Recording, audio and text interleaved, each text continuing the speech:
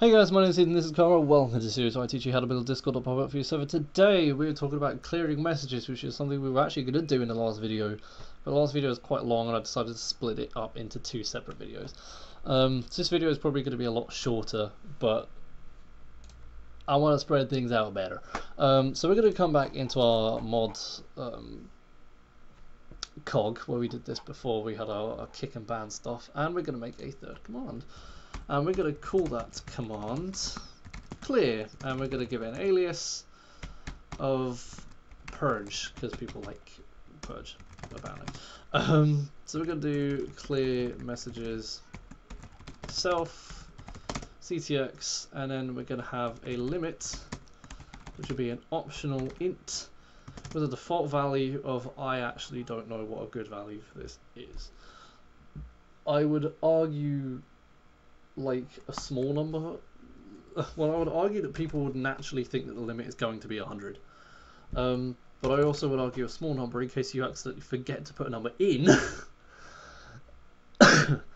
And just want to clear like 1 or 2.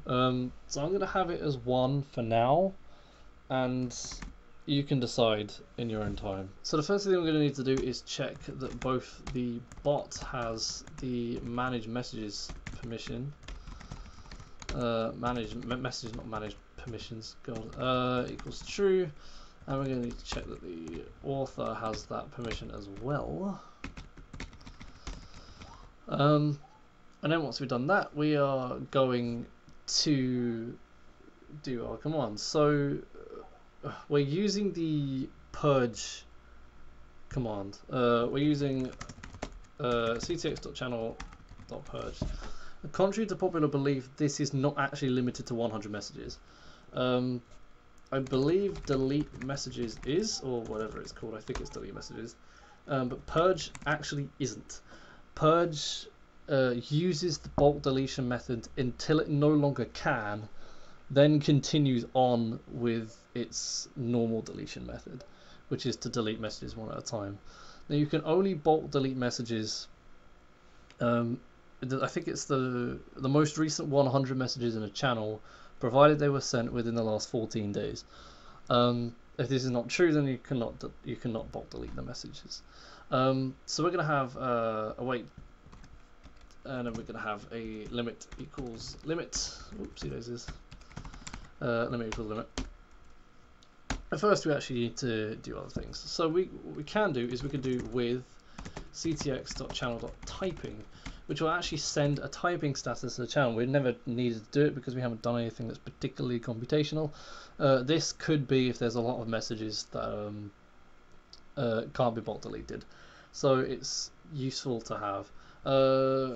ctx.channel.purge also returns the number of messages that were deleted, so we can just do deleted. And we also need to do await ctx.message.delete. I've seen a lot of people do limit +1, but that seems quite that's not foolproof.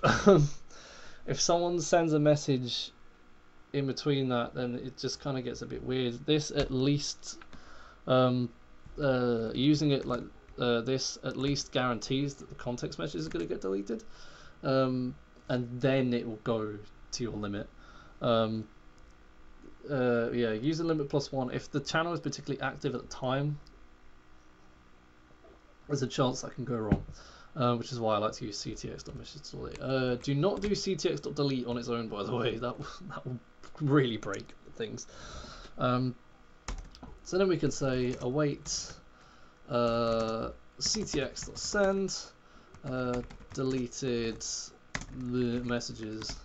Whoop, why the hell have I done that? Also, how the hell did I do that? I have no idea how I just did that. Interesting. Be something to keep in mind. So deleted and then deleted. We can use the 1000 separator in case you want to not impose the 100 limit, because you don't have to. Messages, and then we can actually send in the ctx. Send, we can do delete after, I think it's delete after, and then send, put in a number of seconds. So the default standard is 5. I've used 15 for bots in the past, and that does seem to be a bit too long. So I think the general convention is 5 for that sort of thing. If you did want to impose a limit, you could simply do if limit is greater than or equal to 100. Or if limit less than or if limit is greater than 0 and less than or equal to 100, then do this. Else await ctx.send the limit provided is not within acceptable bounds. So I'll basically just check the limit between 1 and 100 inclusive. Again, you don't have to have that, but it's general convention, I believe. However, you're not limited to just doing this. I will demonstrate this in its most simple form for the time. I'm really glad I made this a separate video now. If you do 1, 2, 3, 4, 5, for example, and then clear, if I can type 5, see it deletes the message. Deleted is a list. It actually returns a list. Okay. So I actually want len deleted. Sorry. Yeah. So deleted is actually a list of all the message objects that were deleted. But you saw that it deleted the CTX message first, then went and deleted the rest. So if we just do 1, 2, 3, 4, 5 again. Clear 5. Deletes that, deletes another, deletes 5 messages. You can see the typing status down there, and then this goes away after a certain amount of time. So that is a simple clear command. You can do more complicated things with this. So you can do, you do have other options. So you have after and before. So after is, and both of these are datetime objects, so you need a datetime object. So you potentially do a datetime.datetime. I think we've imported datetime already. Yeah, because we imported it from the embed. So you could do, I think, or maybe like datetime.string pastime or something, or maybe like 2025 1 would be like the 1st of May or something. I think that's right. So you could do something if you just wanted to delete messages from the 1st of May 2020, you could do that, or you could do datetime.utc now minus time delta if you imported it, days equals 14. So if you wanted to make sure that it only deleted messages that were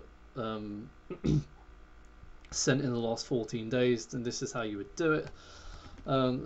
Before is very much the same, but it works the other way around, so it only deletes messages. So this will only delete messages before 14 days ago, or set longer than 14 days ago. So those are two things you can do. We're not going to implement either of those. Or you can do a check, which takes a function, and you could do, this is useful if you have targets and stuff. Actually, we will implement the after just so it's there.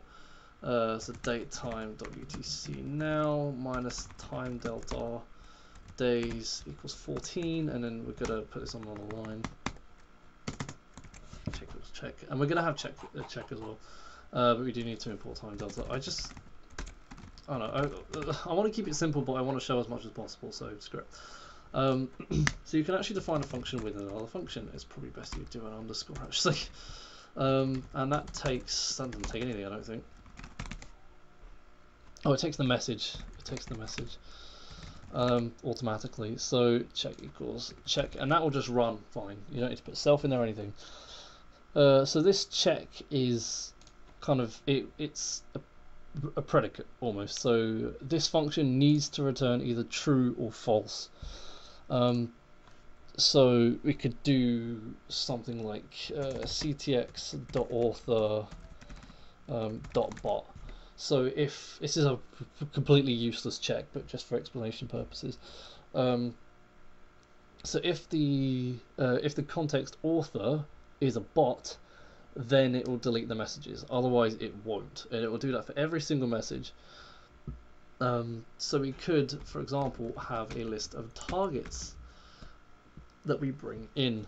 We could do our little fancy greedy thing as well. Greedy member.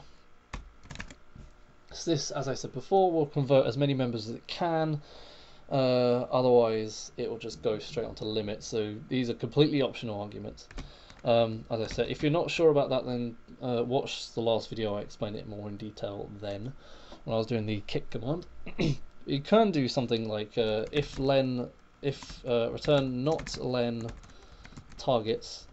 So if you haven't specified any targets, then just be completely indiscriminate of who you delete the message of. Or if you have specified targets, you could do a message to author in targets. So what this will do is, for every message it finds in purge, it will perform this check. When this check is made, it will pass the message object to it. So it will check every single time. It's a little bit not inefficient, it does this, but it's kind of necessary. So every single message, it will check to see if you've passed any targets through at all. If you haven't, then the bot assumes that you want to delete every single message it finds. So it will just return true, and then this will think it's true, and then it will go ahead and delete the message. However, if you do have some targets, so if the length of the targets is greater than or equal to 1, it will go to this one here, which says if message to author in targets. So say if you passed Carberra in, if you did clear Carberra 5, it will go through 5 messages back in time and delete, out of those 5 messages, delete any sent by Carberra. It will not delete the most. It will not delete the 5 most recent messages sent by Carberra. It will only delete any messages sent by Carberra within those 5 that it finds. You need to do something completely different for that. But yeah, so if I were to test that now, I think that's what I really want to talk about. Yeah. As I said before, this check isn't necessary. I'm just putting it in there just so it's there.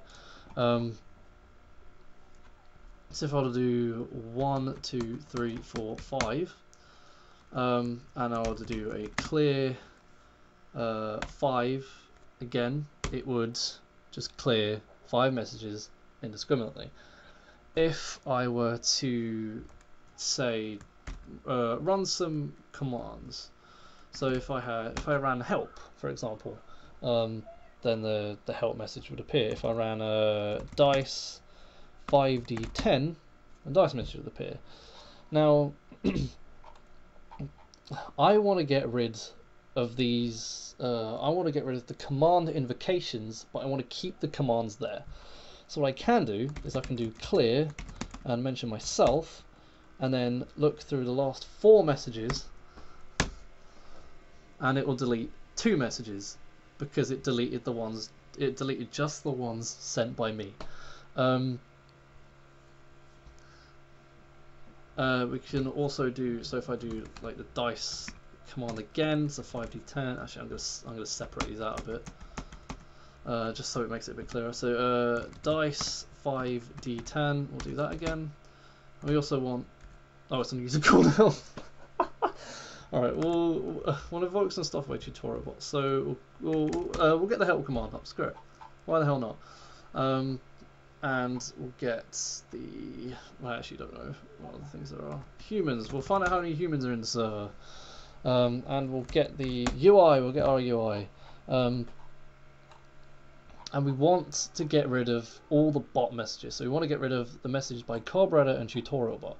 So we can go through the last, I actually don't know, maybe 10 or something. The only problem with this system is that eventually you get to the point where it's like, I don't know. Clear 10 by Carberra or tutorial bot. So it'll go through 10 messages, and as you can see, it actually deleted 10 messages. Right, oh, did I delete messages for myself? I might have accidentally done the wrong thing. Hang on. So dice 5d10. Humans, keep it small. No, it's humans. There we go. And then clear. I'm pretty sure I actually passed the wrong thing in there, the wrong account there. Sorry. So now it will go through and it will delete 5 messages by. There we go. So it deleted 2 messages, but it left all the command invocations there. So you're seeing what I'm getting at. I might actually set this to like 5, maybe like a clear. I don't know. You can even set this to like if you have a clear, you don't have a limit, and it just deletes every message sent in the last 14 days. You could do that if you just had none. But I'm gonna set it to 5, I guess. Oh, no, we're gonna leave it at 1. Most of the time you would specify how many messages you wanted to clear anyway. But then is there a point in having that? Is for you to decide, my friends. But yeah, that is a clear message command. There are other things you can do with this check. So you could say pass a message ID and then check the message ID is smaller than that one or larger than that one. So you can kind of do like a clear until and then get to the message ID. That'd be pretty cool. I've actually done that one before.